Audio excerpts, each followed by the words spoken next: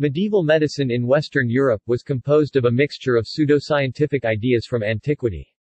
In the early Middle Ages, following the fall of the Western Roman Empire, standard medical knowledge was based chiefly upon surviving Greek and Roman texts, preserved in monasteries and elsewhere. Medieval medicine is widely misunderstood, thought of as a uniform attitude composed of placing hopes in the Church and God to heal all sicknesses, while sickness itself exists as a product of destiny, sin, and astral influences as physical causes. On the other hand, medieval medicine, especially in the second half of the medieval period, became a formal body of theoretical knowledge and was institutionalized in the universities. Medieval medicine attributed illnesses, and disease, not to sinful behavior, but to natural causes, and sin was connected to illness only in a more general sense of the view that disease manifested in humanity, as a result of its fallen state from God.